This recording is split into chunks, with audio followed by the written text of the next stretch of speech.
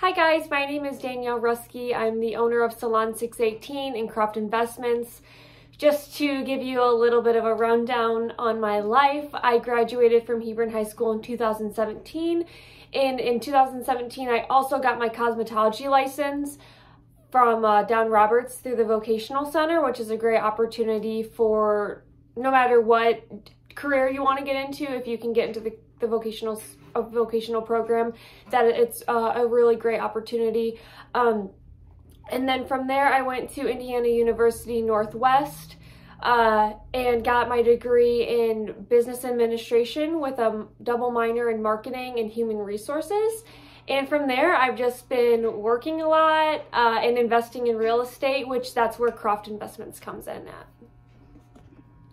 So getting into the questions, for job description, as an entrepreneur, my job title changes daily, but if you love leading others, creating your own schedule and having a flexible schedule once you get to a certain part in your career, and seeing a direct correlation between the money that you make and the time that you put into a business, being a business owner / entrepreneur is for you.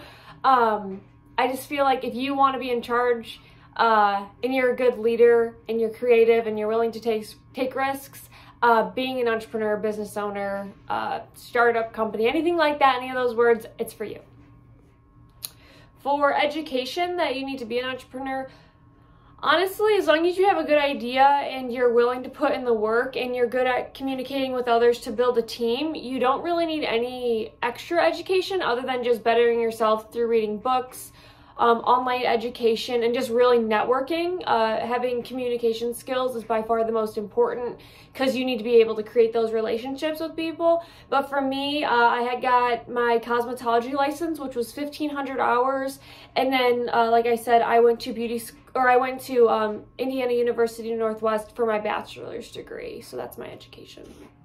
So for hours put in, if you're talking about being an entrepreneur, you're always kind of working. I'm always either on my phone thinking of ideas or talking to people, making connections. I'm physically working on clients or going to houses to check out new deals. However, for just like the average stylist, if you're interested in being a hairstylist, I would say most of the girls at the salon work between 20 to 40 hours a week. For how much you get paid as a stylist, there's commission-based, and then there's booth renters. Booth renters, you pay per day or per the week to rent the chair that you have, but you're in charge of all your own expenses. Whereas if you're commission-based, which my salon is, they make a percentage between 42 and 50% depending on what their experience level is. So for easy math, let's just say you bring in $2,000 a week to the salon and you're making 15%. You would be making $1,000 per week at 50% because you would get half of that. And I would say to be hitting those numbers, you will probably be in the industry for about 3 to 5 years to where you're hitting consistently $2,000. So you'd be making the $1,000 a week plus the tips that you're getting, and you can estimate that 10 to 20% of whatever the sales is. It really just depends on what services you do. If you're doing haircuts, it's going to be on the lower end, more around 10%. But if you're doing extensions or color, I would say it's more around the 20%. As for real estate, which is my favorite, and I'm not going to go into all the details, but the biggest thing is cash flow. So on your rental, let's say you have your mortgage, your taxes, and insurance, and that's $800 a month, and your tenant's rent is $1,100 a month, you would be making $300 in cash flow on that property each month. That's the biggest thing that I look for when I'm running my numbers on a property. However, over time you can also gain equity, which let's say I bought the property for $150,000 and in 2 years it raised to $180,000. So along with paying down the principal of my mortgage, I would also have that additional $30,000 in equity that I have gained in the property. So being self-employed, you are in charge of getting your own health insurance and setting up your own retirement. However, at the salon, larger salons, they normally have at least some sort of retirement account that you could get into, and some do offer health insurance, but I would say it's not very common for them to. At my salon, we do offer something called a simple IRA. It's basically a small business's version of a 401k. And then we don't offer health insurance at the time, but I am trying to get that available for the girls. So what school subjects do you use the most in the job? So for being a hairstylist, I would say you'll use chemistry, art, and business for cosmetology. So you're going to be mixing colors, mixing chemicals, so you need to know how chemistry works so you don't like fry their hair off. You need to know the color wheel, so when you are mixing those colors, you're giving them a beautiful end result. And then you need to know business, because even if you're just a solo stylist, you still need to be able to market yourself and build your own brand. For real estate, I would say the biggest thing is math. You need to just know how to do simple math like adding, subtracting, multiplying, and dividing, just so you'll be able to run the numbers on your properties and making sure you're getting a good deal. As a stylist, the most rewarding part of my job is being able to make my clients feel better about themselves. I feel like anytime you're feeling like you look good, you're more confident, that really shows in how you carry yourself. So to be able to do that for someone is just really awesome. And then an interesting part of that job is being able to hear so many different stories and backgrounds of all my clients and people that walk into the salon within the community. For real estate, the most rewarding part of the job is the passive income. So that was the monthly cash flow like I was talking about. So I'm not physically working to do any of that. It just comes to me every month once I get that foundation set up. So for breaks and vacation, how much do I get? For me, owning a business, it's not like I'm like, oh, you get 2 weeks of vacation every year. It's pretty much whenever I feel like I have the opportunity to go. I do travel a lot. I've built a team, and my family is very supportive in helping me keep up with the salon. But I would say on average, most of the girls at the salon take between 2 to 3 weeks vacation, kind of depending. And at least at my salon, we're very flexible with that. As a stylist, I feel like the biggest one that you start to realize as you get older is the toll that it could have on your body, depending on how you're taking care of it.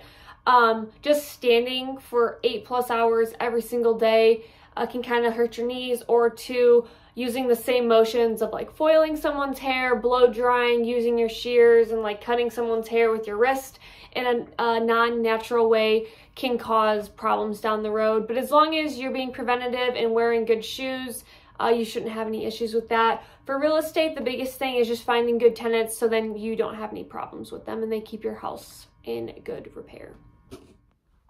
So for jobs that I've had in the past, I've worked at Walgreens, Aldi, I did Instacart. When I was going to college, I was Indiana University Northwest social media manager. So I worked in an office, and that kind of brings us into my next question of how did you find out what career path you wanted to take? So when I was the social media manager there, I helped them create videos, do everything. I was working in an office. It was more of a 9-to-5 job.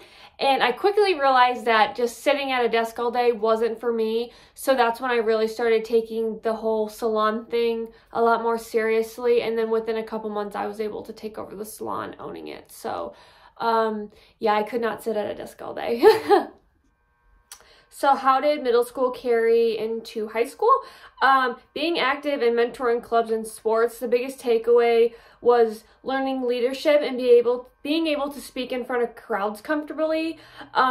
Being able to communicate is one of the most undervalued skills, I believe, in the workforce right now. So definitely work on that skill when you're in middle school, so by the time you are graduating college and getting into your own career, you've kind of mastered that skill. So the biggest thing that I took for granted when I was in middle and high school was just the quality time that I was able to spend with my friends. Our biggest concern, and especially in the summertime, was like, oh my God, how many days in a row are we going to spend at each other's house? And as you get older, that slowly starts to dwindle. You just get busier. You're starting to go down different paths in life. So my biggest advice would just be, if you're happy with the friends that you have and you're having a good time, just really, really appreciate that, because it definitely starts to change as you get older. To kind of answer the middle and high school questions, kind of like B through F, I feel like the biggest thing, just to kind of wrap all of those up, is really just working hard, always showing up to class and just doing your work. As long as you do it, even if you don't completely understand it, someone's going to be there to help you as long as you're willing to put in the work, and being sure that it's done. I feel like if that's a takeaway in anything in life, as long as you show up and you're ready to go, that's all that matters, because for people that show up, good things are going to happen to them. All right, so I'm totally going to nerd out right now. And the last question is what I wish I would have known in middle school that I do now. But I don't know if you've ever heard of Bitcoin before, but when I was in middle school, Bitcoin had just come out. And to just blow your mind for the last question, if you or your parents would have put $100 into Bitcoin back in 2009 when it first came out, it would be worth $7,964,042,400. So I'm just going to leave you guys with, even if you only have $5, $10 every month, putting that into some sort of investment account. You can get into mutual funds. You can ask your parents. I did when I was a kid, to open up a stock trade or some sort of brokerage account. Now they have Robinhood on your phone. Totally make sure you ask your parents about this before you do it. Not giving you financial advice in that aspect, but I just feel like being young and starting early and understanding these financial concepts is going to rocket you to the moon when it comes to how your life is set up in the future. So I hope that this really helped. Yeah, thank you.